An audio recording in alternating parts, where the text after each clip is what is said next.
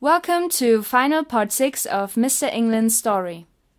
Mr. England, our listeners would probably agree that what you describe represents shocking improprieties and institutional dysfunction, remarkably at a prestigious Swiss university. How would you respond to someone who simply says, "But he isn't telling the truth"? This podcast is available to the public. I am liable for content. I am prepared to present evidence as stated here, and more, in the form of documents and witnesses. Can you explain to our audience how this story conforms in any way to common sense? Professors and the head of media acting as if in a dark Shakespearean drama? I believe there is an explanation that makes some sense. First of all, we make a mistake when we assume that well-educated people are more virtuous than anyone else. Education influences one part of the mind. It does not instill morality. Little of history needs to be revisited to quickly prove that. Ask yourself, though, how would you react if a person at your workplace were suspected of being a fugitive who is armed and dangerous? All of the extreme activities that I describe here start from one seminal event, when Google information was distributed at a university meeting. False conceptions and fear took over. The rectorate failed to dispel the fear. Good judgment disappeared like a flock of birds from a cannon shot. This story raises a question. How can we ensure that rationality prevails at our institutions in the treatment of workers? Shakespeare claimed that insanity drives the world. You won't prove him wrong with this story. At many junctions over 1.5 years, where the choice was simply follow the established appropriate rules or slip something by inappropriately behind the scenes, the latter was generally selected. I saw a few good people, the Ombuds Committee, for example, attempt to bring rationality to the situation, but they failed. It should also be remembered I was teaching students at a university. They searched Google. I had received no backing from the university to reassure them. I informed students, but it was negligent of the university not to make a pronouncement. Either release me on appropriate grounds or explain the unusual circumstances to the students. The university had no good reason to release me. My work was good. I had not violated Swiss law. I was well liked by students. The sexual harassment accusation must simply have been too expedient and therefore seductive. One point puzzles me. Did the university expect you to tolerate the improper conduct that you describe to the point of even passively accepting a false criminal accusation? I believe they were under the influence of the false Google profile. They saw what they wanted to see, provided by the U.S. lawyers. It is hard to imagine their overtly unjust conduct toward me, if not based on their assumption of a fundamental weakness attributable to me. That error in judgment has resulted in a lawsuit for professors and my accuser. I suspect they thought I would not fight back. The circulation of frightening information may explain the reactions, but it does not excuse violations of work rules and law, the disregard for existing work agreements, misuse of an accusation of sexual harassment, termination of scientific projects, and threats of expulsion towards student supporters. How do you feel about your accuser, the woman who worked with you? I think she was used. She became frightened by the controversy that surrounded me. I doubt very much that she intended to cause this trouble. I doubt that she agreed to have the university guidelines violated. Those guidelines would have protected her as well as me. Are you expecting a blowback from the university, a shoot the messenger type situation? I think that has already occurred. They want to keep this story quiet, but it has public significance. I would like our audience to consider, Not only is Switzerland a premier democracy, it also ranks very well on a scale of corruption. In this case, I am the bearer of bad tidings. What I say causes some anxiety. More than anyone else, I would be happy if these things had not evolved as I describe, but they did. So what happened at the University of Basel cannot be expected to stand in any measure in Switzerland if this good reputation is to prevail meaningfully. And who do you hold responsible for what you have described to us? For the lawsuit and negative publicity for the university, ultimately the rectorate has to take responsibility for that. They knew of the unfolding of this tragedy and they watched in silence. And, of course, the university media shares the blame. Please give us your motives for releasing this podcast. The university has engaged in conduct that is at odds with its mission and with its reputation. That conduct was extensive. The public has a right to know how one of its premier institutions has failed to live up to the higher ideals that we all expect. The news that I was accused of sexual harassment spread like wildfire.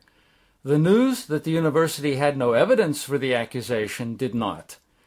There is a social responsibility to telling this story. Creative efforts should be rewarded, not viewed as threats to the existing order. Facts and verifiable history should prevail over the urge to eliminate that which is not standard or common or immediately understood. For my creative contribution to the University of Basel, I received deceit and duplicity. Sexual harassment should not be used as a political tool. Students should not be threatened by professors for their outside activities. Students should not be kept from communicating with someone, and they should not be asked to shun a coworker or anyone else.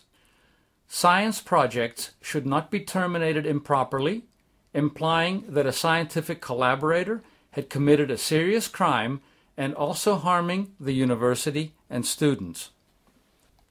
I wish to clear my name. I want to work again in science.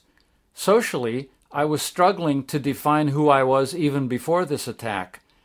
I might add that the university, with the manipulation of my contracts, has ruled out unemployment compensation, even though I worked there for 3 years. It appears that the internet information about you from the USA has been very effective, as intended by the American lawyers. Indeed, American lawyers know how to use their influence, even in Switzerland.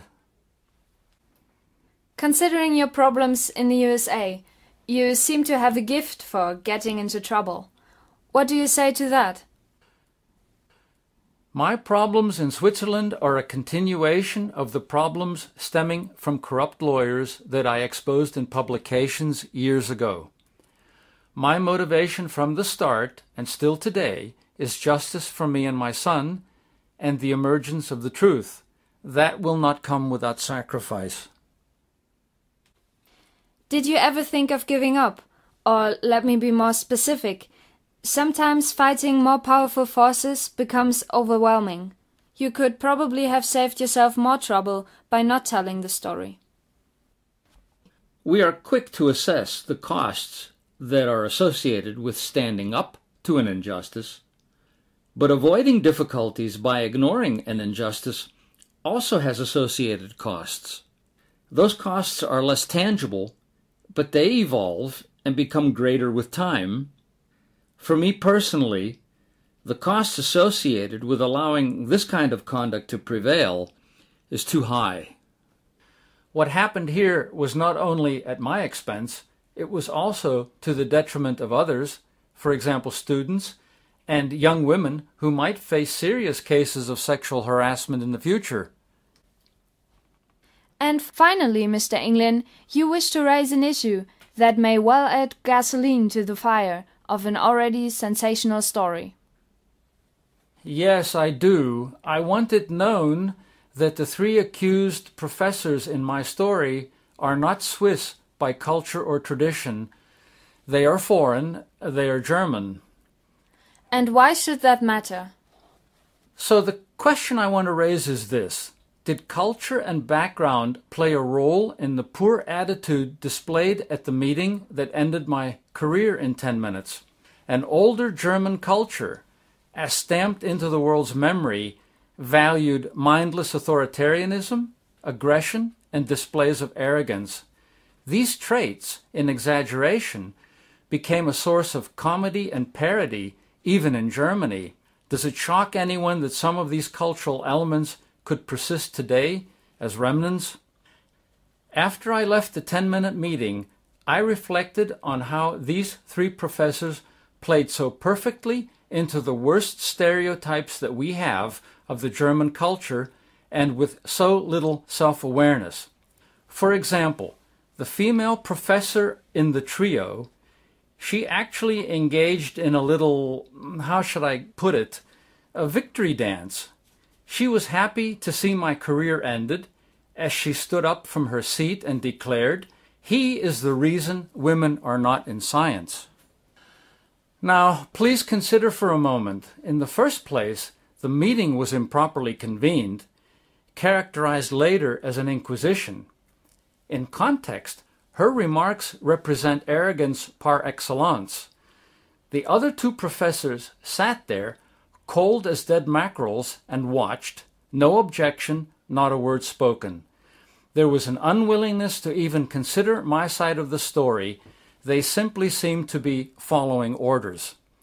The orders had been written up in advance, my termination. Maybe these three foreign professors simply were not aware of Swiss tradition. I doubt that anyone would object to me saying, in general, that Swiss tend to be negotiators and not terminators. Had I encountered that attitude, we would not be here now. I say uncontestably that I wish one of the professors present at the improperly convened meeting had been Swiss by tradition, but maybe if it had not been this particular clique of German professors, we would not have had the inappropriate meeting in the first place. The whole affair was so stereotypical that it begs the question that I raise. So, does authoritarianism, with associated dysfunction and an absence of ethical considerations, still persist as a remnant in the German culture? I think that many Swiss people still ask themselves this question. To the extent that you have a valid argument, we should nevertheless emphasize that generalizations can be out of place at some point. Yes, I do realize this, and I fully agree with you.